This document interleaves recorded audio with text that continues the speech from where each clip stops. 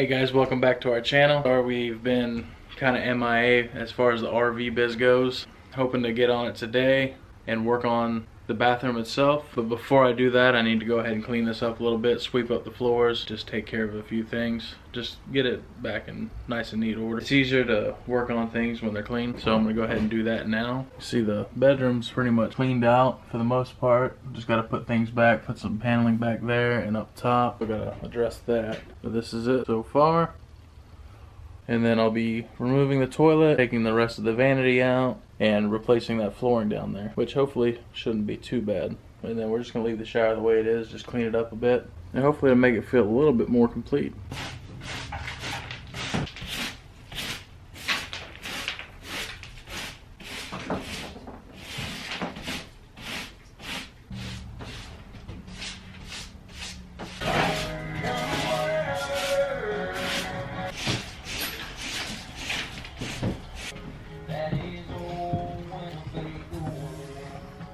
Alright, so that's a little bit better.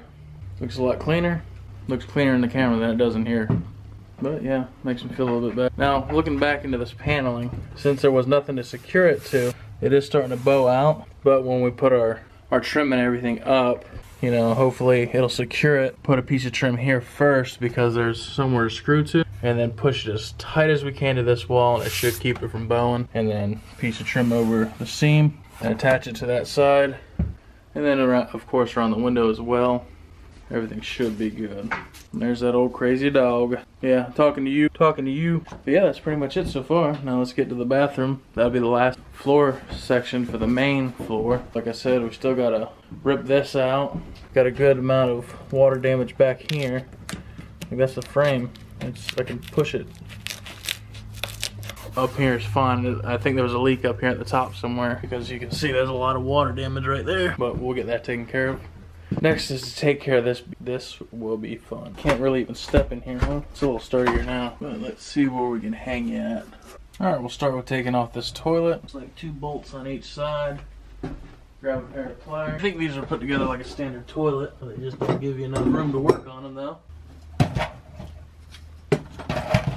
Once you got it unbolted, you reach back here in the supply line, like so, loosen it up, that's it, it's ready to come out. Careful, there may be a little bit of water in there. So that toilet will not be coming back in. We've decided to upgrade. Got some random thing sitting back here that looks like a pressure regulator. Our unit, our shower valve is built into our cabinet, so these 2 lines right here are running over to the cabinet to the shower valve. I'm going to try to save that shower valve or see if they have one identical and replace it with that. This is for our sink. I'm going to have to replace the gaskets and whatnot on that. That's the vent, Studer vent. We'll need to make sure we hold on to that. This RV seems to use ABS piping for the drain. That's all fine and dandy. We'll go ahead and keep that. Piping down there for auxiliary shower. We're gonna go ahead and keep that, so when we wash the chibs, we can do that outside. That vent's gonna go, since we're not using the original AC. Get that out of there. I'm gonna grab a Sawzall so I can cut that out. Be right back.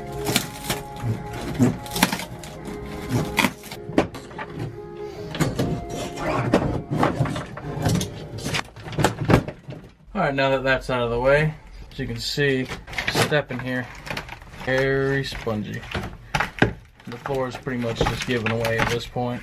Alright, so for these shower valves, basically the only thing holding them in on the back is these little plastic nuts. You just gotta get your finger in there and unscrew them. Kind of like how the old school kitchen faucets were screwed on with these plastic nuts from below.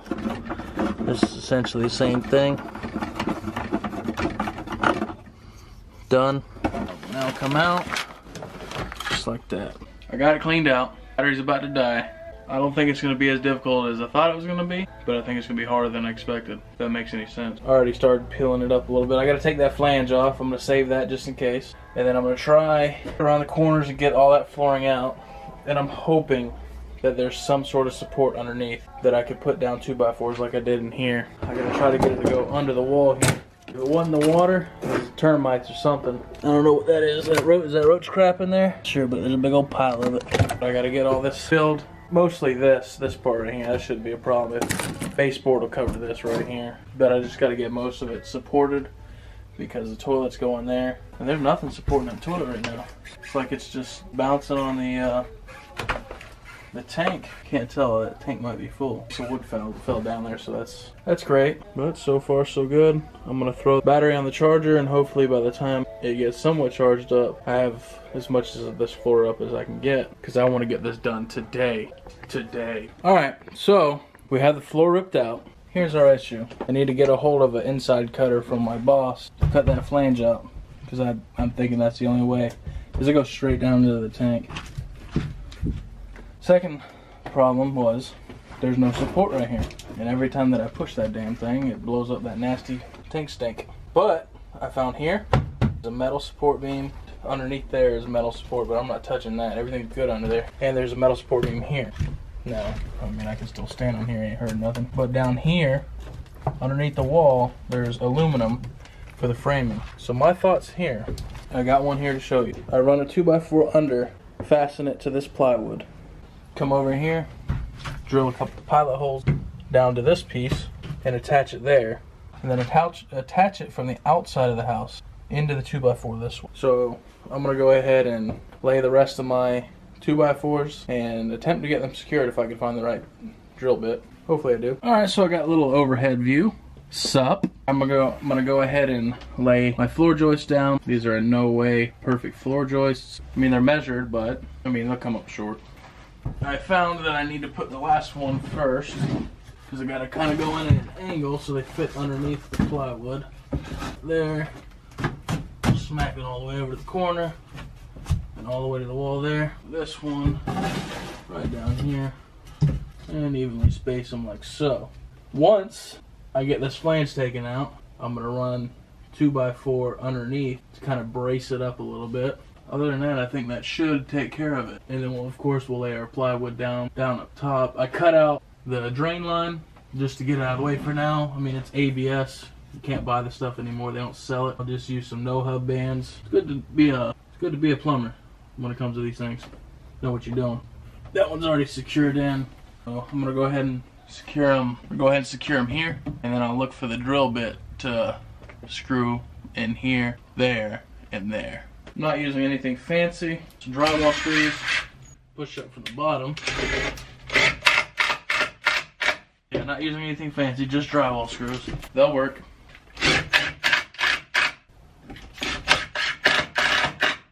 So far so good. I may or may not just put a couple pieces in between just to say it did, or just run an entire other 2x4. Just in case you're wondering, that's what I'm using. 2 3/4 Tech screws. Alright, so it's all secured in. Very stiff. I think I'm gonna go ahead and call it a night. What are you doing? What do you think you're doing? Who are you? Who do you belong to? We really don't know whose dog that is. It just kind of showed up and started playing with Chip and Maggie. But other than that, that's about it for the day. See if I can't work on it a little bit tomorrow after work. Tomorrow's Friday. Go inside, spend some time with the wife, and just relax. It was nice being able to work on this and get it semi-more done. I feel like we'd feel a lot better once this thing is, at least the bathroom floor is in. Then that way to make it feel a little bit more complete. Because after that, it's really just little odds and ends. I think it makes it a lot easier once the floors are done. We can start working on walls and ceilings. See, we haven't done nothing with those. And then that front room. We're just doing what we can while we can. That'll be it for tonight. I'm gonna go take a shower and relax and enjoy some time with my bud. Alright guys, so now it's Sunday, the day that you'll be watching this, but much earlier in the day. I threw the bucket of damper in here and it dried it out really. That smell is gone for the most part, that wet, mildewy, musty smell. If you can tell, I've got some bad allergies going on or something. Sick of it. I took some Claritin. Didn't do nothing for me yesterday, but we're just gonna deal with it today. I'm trying to get this flange out. I've done a little bit of research, and from what I understand is most of them are glued in or screwed in. So I'm gonna try. I hope that this is the screwed in one because I do not want to cut this thing. And I'd like to at least either reuse it or get a new one that is like this one. So I'm gonna try to set you up here to where I can see it, to where you can see it as well. So we're gonna try to unscrew this thing. Basically just got two things here. Just try to work back and forth on each other. Big old bee, if you can hear that buzzing. It needs to get the heck up out of here is what it needs to do. Oh man, that sucker's huge. So now I'm just gonna try to spin this thing out of here.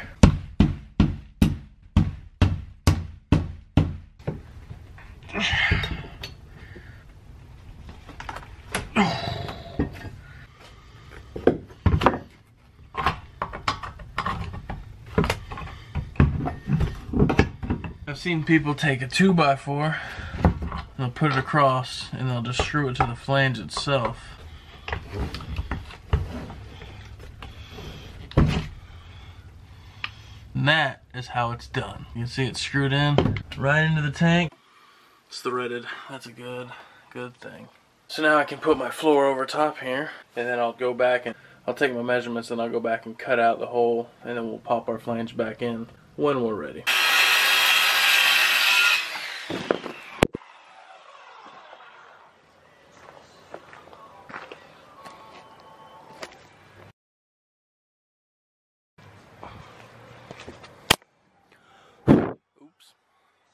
Alright, so as you saw, I just cut my outside measurements. It was 40 from here to there, and then 34 and 3/4 from here to here.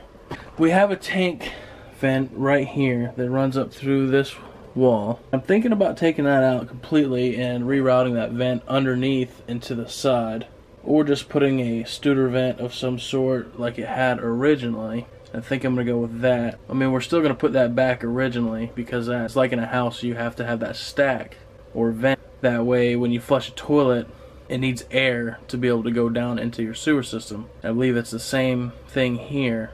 But we have a vent here. There was a vent in line with that. And then back here, we have another vent, which I believe is for the other tank. So instead of running the stack or vent back through the ceiling, I think we're just going to put a Studer vent in the wall, or just have it open the same way as this was done, because you need that air for things to escape. I've got to try put my piece of wood through the bottom. You see how we're missing the bottom there? I'm going to have to cut that edge out, because I mean, we got to replace this anyway. I think this just comes off. Yeah, it just comes off. It's just a cap that goes over the top of everything. As far as your plumbing goes, down there at the bottom, through the floor, you have two ports to drain the entire system.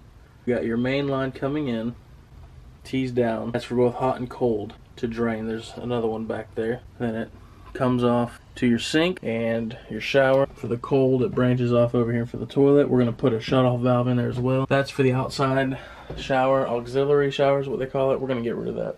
Then all your plumbing runs underneath, comes over. This is where your water heater is supposed to sit. Disconnected the supply lines there, but that goes for the kitchen. Then underneath here you have your holding tank, storage tank for your water. You can see down there, that is the pump for when you're using water out of this tank. We'll most likely never use that since this will all be stationary. It'd be just like a mobile home. So I need to cut those down there, cap them, so I can slide my plywood underneath. And still don't know what I want to do, because I kind of need it out of the way to be able to slide the wood in, because I can't slide it from that direction because of the pipe. You'll see what I come up with. Alright, so I'm going to cut and cap those lines. And I don't know if y'all know this, I am a plumber in the state of Florida. I'm about to use something that I do not like 100%. I think it has its place, and this is one of them. But this here, this is called a shark bite. Let's see if we can't focus on it. This is a shark bite. It's like a barbed fitting on the inside, and you just press it and connect it. This is a cap for a 1/2-inch line. CPVC, PVC, or not PVC, don't use it on PVC. Copper, anything like that. We got PEX here, and that's what we're going to use it on. This, in my mind, is a temporary fix. This is just to cap the line off while I get everything done, and then I'll put the proper connection. These are crimp rings, PEX crimp rings. They use a tool. The tool's between 40 and 150 bucks. I had the $100 one. If you're going to use shark bites, do not bury them. I've seen plenty of times where people would bury them. 6 months later, we were called out because they deteriorate in the ground. More so up north, where the soil is very acidic. So here we have our drain ports, and this pipe is really flexible. So I'm going to pull up as much as I can, just enough to where I'll eventually be able to get a coupling back on it. Just like that. You take your shark bite, it's got a little insert that's going to go inside the pipe, and then the plastic, you take that, take both sides, push it on as tight as you can. Shark bites do spin, so if you use couplings and stuff like that, they will spin. They hold pressure. We're gonna do the same for the other side. Take your little cutters, water drains, hold it and push. Now it doesn't push on a little bit, it does push on a lot. There are gauging tools and stuff like that. So what this does is it allows me to raise it up so I can put my floor, and then later on I'll be able to cut my holes or drill my holes back in the floor, and be able to put these back together. Of course, they might be shark bites because I do not have my tool anymore. But if it's gonna leak, it's gonna leak underneath, and I'll be able to tell very quickly. All right, so now that plumbing part is figured out, I think everything fit so that we can get our plywood. Trying to save this plastic piece that goes over the threshold there. I'm just gonna cut on the back side of that. So now we have clearance to fit our 2x4 or our plywood flooring in there. I really am tempted to just cut that stack out of there because I can always go back with a no-hub band and just reattach it. Yeah, let's do that. Let's cut that sucker out of there. Alright, so it's cut pretty level with the floor now. Smells horrible. That'd be alright. Now there should be nothing holding me back from sliding that piece of plywood in there. So it's come to my attention that I'm gonna have to notch out the bottom of this doorway to get this to work. That's fine because this needs to be replaced anyways. You can see where my floor ends right there. The door protrudes a little bit, so I'm gonna notch out the bottom part, and then hopefully we'll be able to slide this piece of plywood in there. This is it. I'm done with the floor after this, other than the slide out. But the slide out's just 2 pieces of wood screwed into the sides.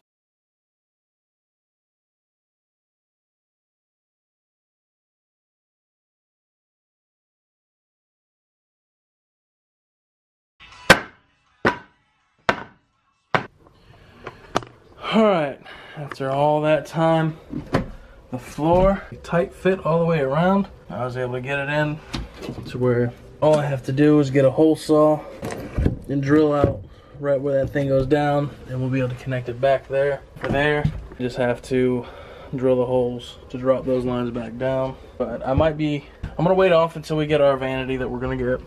We want something that's comes out to, I'd say about right here or so, because my wife wants to do something in that back corner there for some sort of storage. You know, I mean, it's a small bathroom. You know, I'm standing in here. Toilet's supposed to go right here. As you've seen, there's not a whole lot of room for anything. I mean, you got your bathtub. More for, I guess you would say more for kids, because, I mean, a grown adult ain't gonna fit in there other than standing. We're moving right along. I think the last bit of mold and stuff is right here on this door. So we'll rebuild the bottoms of these doors the best that we can. And I think that'll be it for that. And then of course, you know, that slide. It's gonna be a project all on its own. But it's coming along good.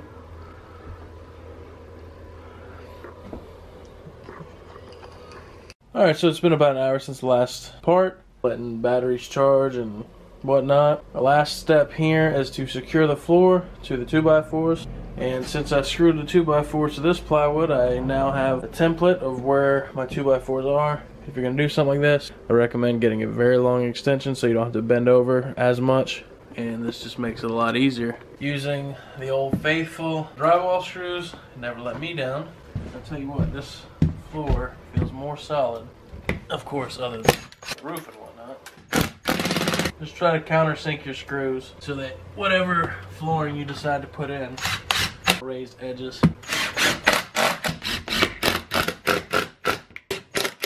Alright, so now that, as you can see, the bathroom floor is all tightened down. And so, to get the idea, there's going to be a vanity. Always sticks out to about right here. Toilet's going to be right here. So realistically, the only spot that it's going to be stood on is right here. You know. About that. So, I mean, you're getting in the shower in the back here, and then once our wood flooring, we're going to make it all continuous and have it flow, and then most likely flow right into the bathroom. So, I should add some structural integrity. And then I was just watching a few videos on turn this back white, so we'll end up doing that. We're not taking this out. Everything's going to stay. I'm just going to update it. That's coming out though. It's rather pointless. And it smells bad. So that's it for this video. Alright guys, we hope you enjoyed this video. If you did, give it a thumbs up. If you're just now tuning in to part 10, there are 9 other videos. We really hope you enjoy this video and the new angles. Brandon's been working really hard at trying to get better at filming, giving you better angles to see from, and I'll start being in more of the videos once we get more toward like interior decorating, interior stuff, because that's more me, and there's not really any room in that small bathroom for me to help Brandon. I just sit out here on Sundays and edit. That way we can actually get a video up every Sunday. But But we hope you enjoyed this video.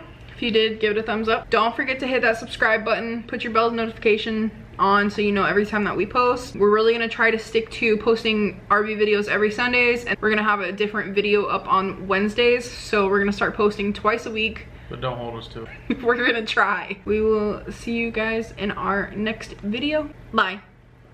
And now I know my heart is a ghost.